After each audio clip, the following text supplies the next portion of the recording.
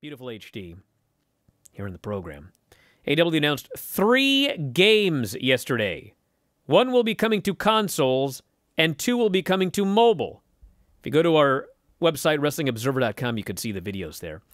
The presentation, which appeared on the company's new AEW Games channel, seemed to be a parody of Apple press conferences. Seemed to be. Kenny Omega appeared wearing a black turtleneck and glasses, similar to Steve Jobs. Pretty good indication it's a parody of an Apple press conference. Omega began the presentation by showing an early trailer of their console game. Omega said the game would be coming to current and next-generation consoles.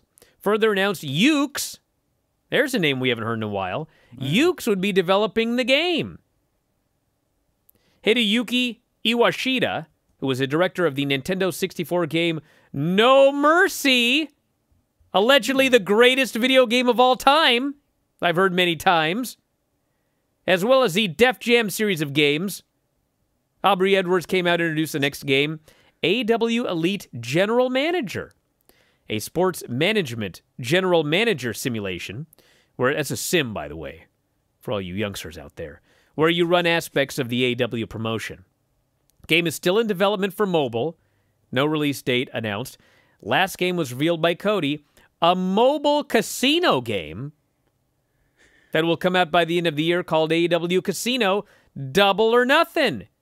You'll be able to compete in tournaments, play against the casino, and create offline tournaments. So there you go. What do you guys think of that?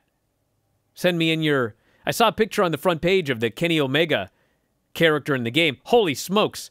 This guy's chest looked like Vince on that Retro Invasion Raw that I just saw.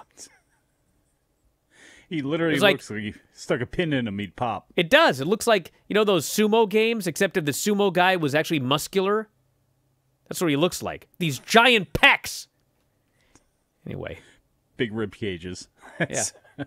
Well, hopefully this Yuke's game is more along the lines of the great classic N64 console games of the past, not only No Mercy, but WrestleMania 2000, and then obviously before that, WCW, NWO World Tour, and Revenge, all of which were awesome games. Hopefully they're much closer to that than they were WWE 2K19 and those types of games that came along later on down the line.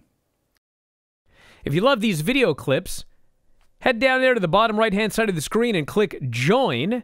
For just $7.99 per month, you get full access to all of the episodes, over 300 at current count, full-length episodes of The Bryan and Vinny Show, Wrestling Observer Live, and Figure 4 Daily with both Lance Storm and Filthy Tom Lawler. You can also hit that subscribe button, and you'll always be alerted as to when new shows are available.